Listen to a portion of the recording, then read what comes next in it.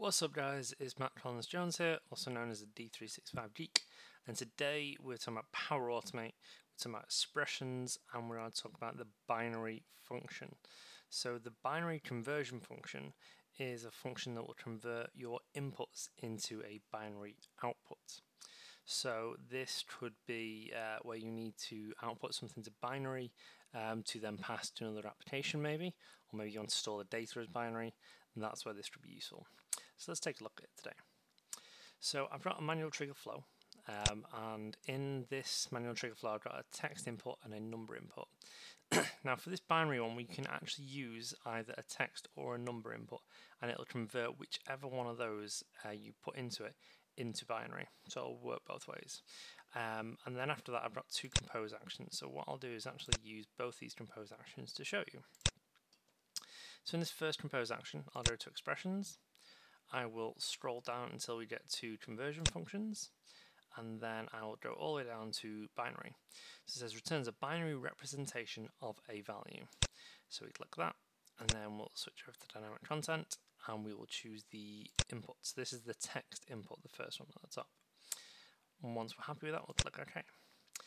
Then we'll do the same thing again, and we'll actually put the binary input for the number as well. So again, we typed in binary, and then we'll add the number in there, and we'll click OK. So what this will do is this will take the inputs from the text and the inputs from the number, and it'll convert both these to binary in the compose 1 and compose 2 actions. So let's test this now. So I'll perform the trigger. We'll put in something like hello, and in the numbers we'll put number 5. Run the flow, click OK. Now we can see that the outputs for the manual trigger were hello and the number 5, and then two compose actions look like this. Now if you watch my video on the base64 to binary conversion, what you actually know is that this isn't binary. It's not ones and zeros like you would associate with binary. This is a JSON representation of a file output and how you would convert it to binary. So if you were to pass this to another application, it could open this and it would interpret it as the binary of this and this. So this application octet stream is saying that this is a binary application, and then it's passing in the content that was inside that in a base 64 encoded string format. And it's the same thing for the number as well. So again, it doesn't actually convert it to binary as you would perceive it to do.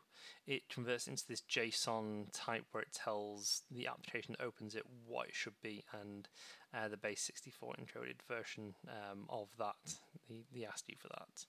So what do you guys think? Is this something that is useful to you? Does anyone really work binary anymore? I'd really like to know. Let me know in the comments down below. If you found this video useful, please like and please share it with your friends. If you've not already, please subscribe to my YouTube channel, and I'll see you next time.